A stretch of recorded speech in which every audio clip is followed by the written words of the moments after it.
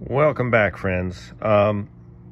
So I had this bin of bells on my side yard, and I had it in a shelf, and I thought it was covered well enough. But apparently we had some rain, storms, and some of these bells got a little bit rusty. I think some moisture got in here, unfortunately.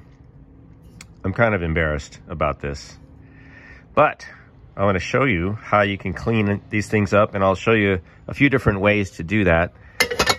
We've got different types of bells here. Some are unfinished, basically raw metal. Some are painted, but still the paint was worn and the rust got through. Some are painted and fine. However, inside, maybe there's a little bit creeping in, a little bit of rust. And you may have bells like this that also have similar issues, or you just want to protect from this happening into the future. So I'm going to show you some ways that you can do that. But first, we're going to clean this stuff up, and I have a couple of ways to do that, so let's get going. Okay, here we are in the side yard, and here's what we're looking at. So let me give you a quick tour of the bells. We've got a cha-cha bell, black. I believe this is an LP. Got some duct tape on it. So we're gonna restore these completely, and I'll show you how we're gonna do that. Probably mostly with mechanical stripping, and then we're gonna paint them. This one is a dark bell, and I like the finish. I'm not going to paint this, but I want to get rid of the rust. So for this one, I'm going to do a very simple treatment. We're just going to spray it with a chemical rust inhibitor and converter. These bells right here are all raw metal, but they're coated with probably a clear coat, and they do have rust coming through. So we're going to first strip this coating off, and then we're going to refurbish them. We're going to get rid of the rust and then recoat them. So that's this one too. You can see how it's kind of shiny. So it has a coating on it. We need to replace that coating, but first we need to take the coating off, and I'll show you a couple different ways to do that. This one is pretty raw, pretty much raw metal. I'll probably use a light mechanical stripping method on that. This one I want to preserve the finish, so we're going to use a chemical stripping method. And then on this one, since it's chrome, we don't have a lot of issue with rust. However, the inside there's some, and I want to maintain the chrome finish. I don't want to scratch that, so I'm going to show you how to do that and keep it looking good, but also get rid of all this kind of schmutzy stuff and rust in there. All right, so let's get to the methods that we're going to use. Here are some of the tools or methods that you can use to strip and treat rust. Let's start with this. This is a sanding mop, and I use this to remove dirt, grime, rust, all kinds of stuff from oddly shaped items. That would work really well on something like this, where there's curves, and you can just turn this sanding mop on. And I'm not gonna do it right in front of you because I have to wear protective gear. I usually wear gloves and of course a face shield and sometimes a mask so I don't breathe dust. I realize most people are not gonna have this, so let's look at doing it by hand. Now you can use steel wool, and when you get steel wool, there's grades, right? And this is grade, I know it seems weird, but this is number quadruple 0, or 4/0, it's sometimes called. This is grade 0, and there's different grades. You can see it moves to coarse. Let me show you on this one. So quadruple 0 is the finest, and then we have 3 zeros, 2 zeros, 1 0, 1, 2, 3, and it goes from fine to coarse. So this one is the finest, and it looks like this, right? This one is in the middle, right? That's a 0, looks like that. So compared to the, you can see here, this is 0, this is quadruple 0. So there's a difference there. This one, the 0, and I'll use both these and I'll show you the result. This one will put little tiny scratches on stuff. So you might want to use this on something that's already got a brushed steel look. Maybe, what could we use it on? Yeah, you know, maybe on this one, if we don't mind if it has a little bit of a brushed steel look. But you don't want to use that one on the chrome. You can use the quadruple odd or quadruple zero on chrome, and it pretty much will not scratch it. But you also want to spray a little bit of lubricant, like a silicone lubricant, like WD-40. Well, or yeah, this is not a silicone lubricant, it's just a lubricant. But WD-40, something like this, is a spray lubricant. You can spray it on the steel wool, and then you can, you know, remove the rust from that. All right, and then we have, to get the coatings off of things, whether it's paint or clear coat, we can use a stripping gel. I like this one because it's more natural. And this stuff works really well, but you have to put it and leave it for a while, and then it'll strip things off, and we'll do that. And then to remove the rust or treat the rust or convert the rust, you can use a product like this, Evapor-Rust. This stuff works really well. I use it for my car parts. I've got some nuts and bolts soaking. The only limitation with this is that you have to completely submerge the thing in the Evapor-Rust, and you have to let it sit for a while. So you just need enough of this. It's not cheap. This was like $13 at the hardware store. But you can reuse it. So you can get Evapor-Rust and submerge the item. You can also submerge half of it, flip it over to the other half. But that's something you want to consider just to remove rust. It works really well. And then we've got something like this. And this is a rust treatment spray. And this just converts rust. So what I was going to do with this one is we're gonna try it on this bell, and all we're gonna do is clean this bell off a little bit, just so it's clean. Then we're gonna spray this treatment on and leave it, and that's it. Just so that's a one and done kind of treatment. All right, so that's what I've got going here. I'll show you what I'm doing on what instrument, and as we go along, and then we can all see the results. First up is the Gankogui. All I'm gonna do with this is clean it with some isopropyl alcohol. It's clean. It'll just remove any grease or anything. And I'm going to wipe it down with a towel, and then we're going to apply the Permatex spray. The bell is cleaned off with alcohol. This is what it looks like. We're going to do it before and after. You can see that there's like paint and things on it, but I like the look. I don't want to make it too clean, so I'm just going to fix the rust. So we're going to spray this on, rust treatment. Just do a light coat. All right, so I'll finish this and then we'll take a look. While the Permatex spray is drying, I'm going to go ahead and use the sanding mop to strip some of the rust off of this piece. And I'll get you started here, but I'm going to do most of this off camera.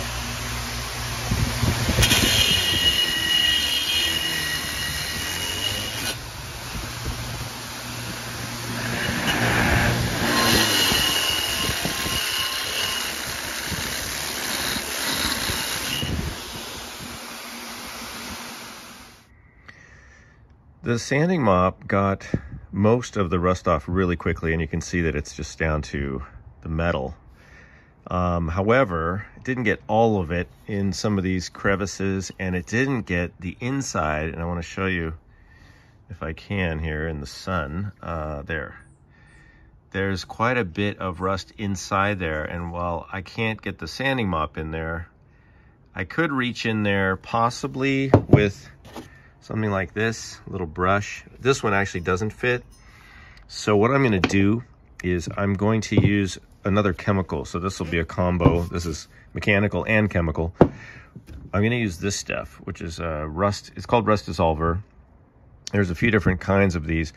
And this will convert the rust to a neutral material, and then it'll coat the inside. And I might use it on the outside too. So I don't want to paint this, but I might use this chemical just to protect it, to give it a protective coating. And I can always reapply it to the outside if I need to, but it shouldn't rust if it's not exposed to moisture very much.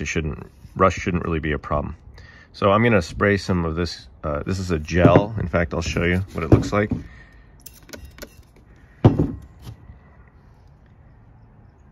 It's like a, where's my sunlight? There we go. See, it's like a gel. So I'm just gonna use a toothbrush and spread that around. All right, so I just went on the inside with this toothbrush.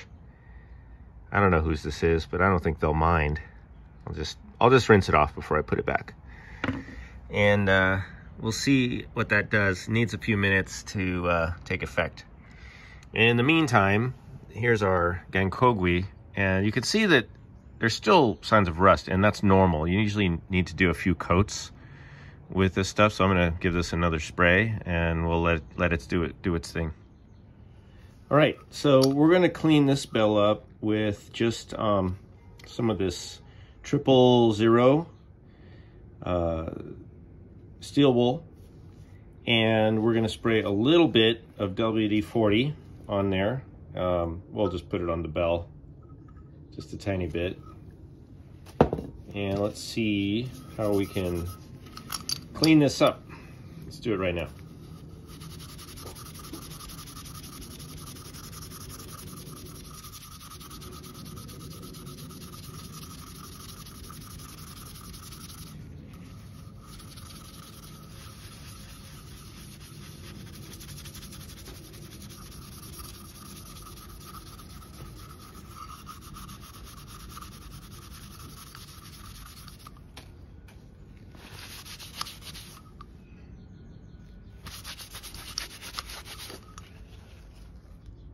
It's not bad. A little bit more.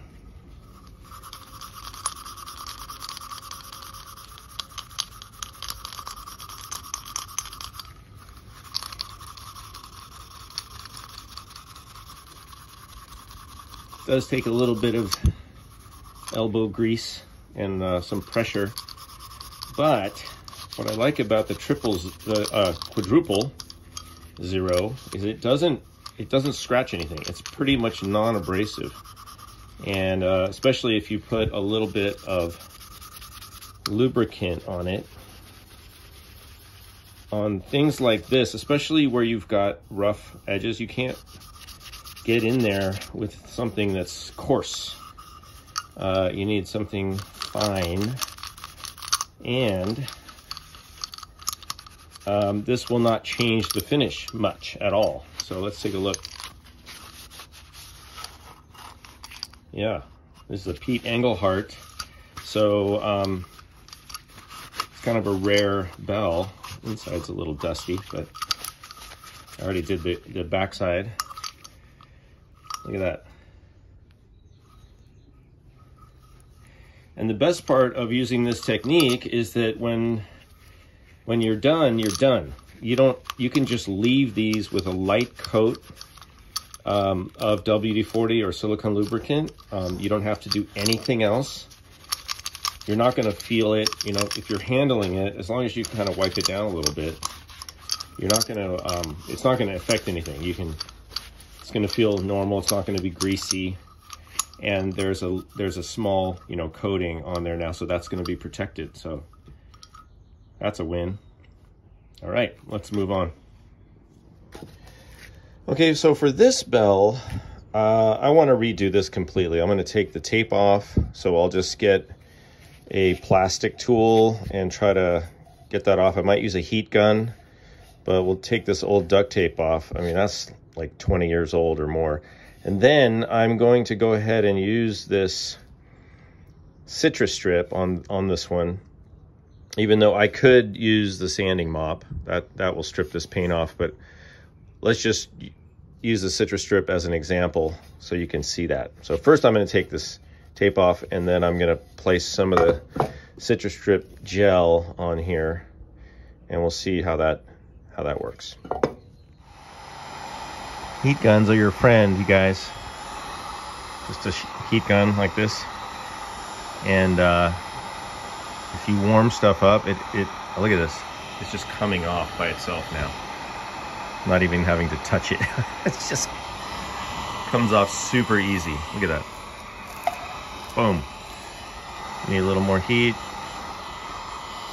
Super easy. Look at that. Awesome.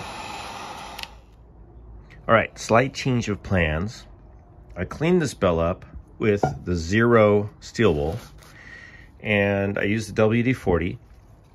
I got it inside out. However, there is a little bit of rust down at the bottom there. It's kind of hard to reach, but we're going to address this a little differently. First, I'm going to finish cleaning all the WD-40 off of it. And I like to use solvent. This is lacquer thinner. I keep in a spray bottle, and I just spray stuff down. I'm trying to degrease. Let me get that inside. So lacquer thinner, you can use paint thinner, you can use acetone. I like lacquer thinner. You can use alcohol, but this stuff is really great and it dries super fast. In fact, you can see it drying right there. Boom. And it will just get all the grease and oil off of things, and then you're ready for paint. So what I'm going to do is I'm going to go ahead and paint this straight away with some automotive paint, and I'll show you that in a second. Before we paint the cowbell, by the way, here is a look at our Cowbell. Look at that. Rust is almost completely gone from the inside, and that was just using this stuff, the rust dissolver. You can see there's still a little bit, so we can still hit that again until it's gone, but it basically converts it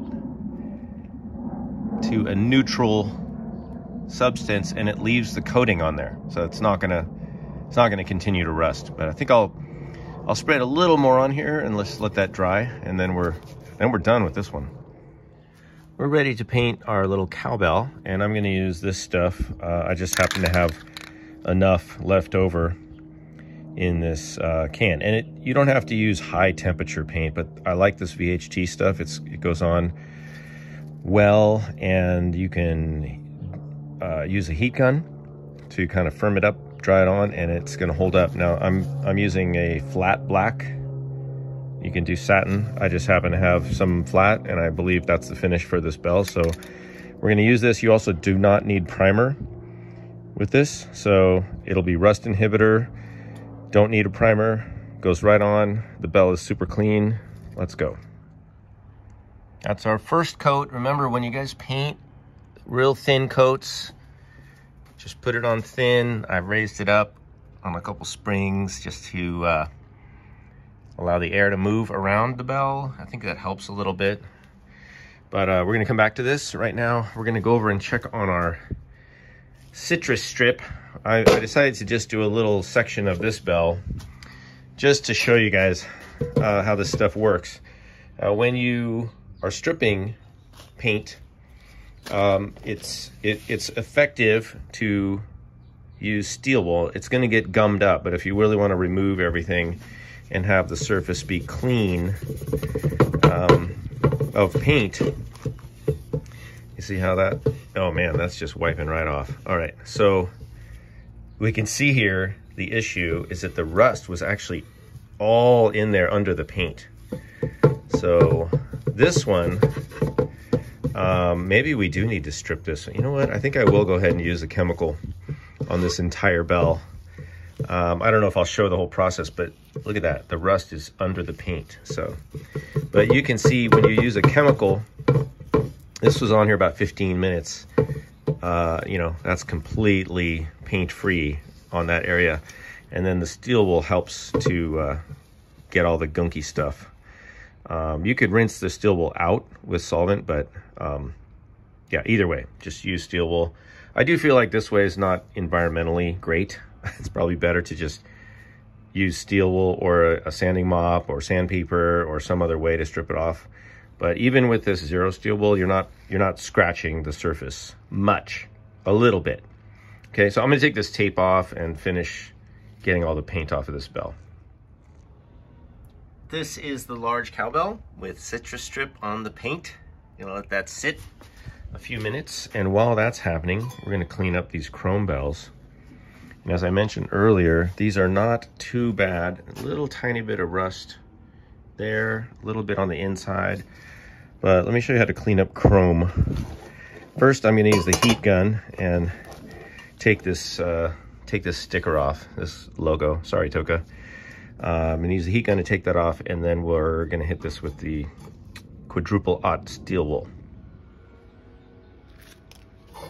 All right, so like we did with the other bell, we're gonna put a little bit, and I like to peel some of this off and just use a little. If you use the whole thing, if you use the whole wad of steel wool, then the whole wad gets all messed up. So you just need a little bit. We're gonna take a little and we're gonna spray some WD-40 into it. And then there's some goop here from the label. We're gonna just take that off real quick. And I want to draw your attention to how this is not scratching the chrome at all.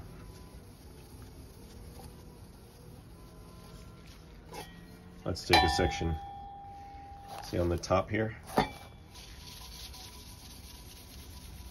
Now you can't polish chrome, but you can clean it. So we're not gonna get scratches out. Like, there's a couple big scratches here. Those are not coming out. Don't try to get scratches out. You can't buff chrome, but we can certainly clean it up. And let me see, where was that little rusty spot? Here's a little rust spot right here. Let's see how this works on that. Gone completely. So sometimes there'll be a little imperfection in the chrome and the rust will come through. But if you do this with the steel wool, you can pretty much wipe those out completely. Now, if we go here, let's see how we can do with that. Look at that, you guys. See what I mean? So the rust comes through and it kind of spreads out, but then if you really clean it, you'll find out that it's just coming through some tiny little holes. And at this point, there's just nothing there anymore. There's still holes here that could rust through, but if you keep a coating of this WD-40 in there, you're gonna be okay. And like I said, just don't, you know, the whole reason this has rust is because I foolishly left it in a bin on some shelves outside, and it got a little moisture into the bin. But we're looking good. And then you can just wipe this off. Look at that. So I'm gonna finish this up and we'll get back to some of the other bells. All right, I'm gonna show you guys why I like this sanding mop. You can see right there, but I'll show you how quickly this thing works. And this is with 320 sandpaper, but this is an old mop, so it's not as coarse as it used to be, but check it out.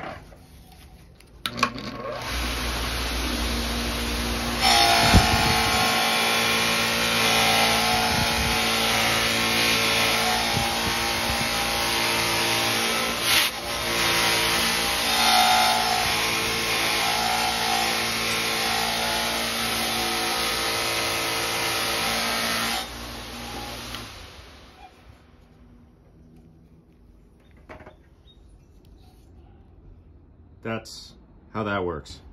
So if you have a grinder and you know, you purchase one of these sanding mops, I mean, you probably need enough projects to make it worth it, but man, it works great. And it'll clean all these little uneven spots too. So I'm gonna keep working and I'll show you the finished product. I'm gonna do this bell and this big salsa bell on the sanding mop. All right, here's our other black cowbell, and I'm going to take this wire brush and remove as much of the paint as possible. Also, there was some tape up here that was kind of solidified on there, so I'm gonna try to scrub that off. I need two hands to do it, but you can see the paint's coming off pretty easy. So let's get this thing cleaned up. Okay, here's our large cowbell. I just stripped most of the paint off. but we still have a little ways to go. We still have some goopy stuff up here. I just want to pause and say that every technique has trade-offs, right? The good thing about chemical is that it will pretty much get everything off, but it's messy. And you go through a lot of paper towels, you're creating waste, you're putting toxic stuff into potentially, you know, the landfills. I really don't like that. Mechanical takes some more elbow grease. It creates dust. You got to be careful of that. And you may not be able to get into all of the little crevices just doing a mechanical. It kind of depends on your goal. If you're going to repaint it, it doesn't really need to be perfectly clean. If you're going to do clear coat or you're going to leave it bare metal, then you want it, you know, pretty clean. So just have to choose. I honestly, I end up using both methods a lot. Like right now, I'm going to go to steel wool and try to get this stuff off, maybe use the heat gun. So we'll see. I'm just going to keep working on it until the outside is as clean as I can get it. Here we are with an update. Okay, so the cha-cha bell, which cleaned up really nice. I'm going to go ahead and do a clear on this one. Although I did just put some rust converter down inside in there, so I'm going to wait until that sets up. I also might go ahead and paint this bell because I realize some of this is not rust, it just looks rusty. And it has some writing on it from before I bought it, so I may just go ahead and paint this black. I think I might do that. It's already painted, it's already got some coats on it. On the cowbell front, this is our other cha-cha bell. And I think what I'm going to do for this one, I don't really like the flat black. I'm going to go with the satin. This is a Latin percussion Black Beauty bell.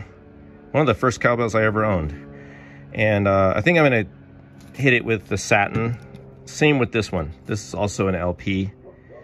Definitely needs to be painted because of the spot welding and it's just very uneven. But I cleaned it up as best I can. So I'm just going to hit it again with this VHT roll bar and chassis paint. This stuff's great. You don't need a primer, rust inhibitor, and that's a satin black. So now we can see what that'll look like on these two bells. And then might hit this one later. This needs to dry, that needs to dry. So I'm going to move those out of the way and just focus on these right now.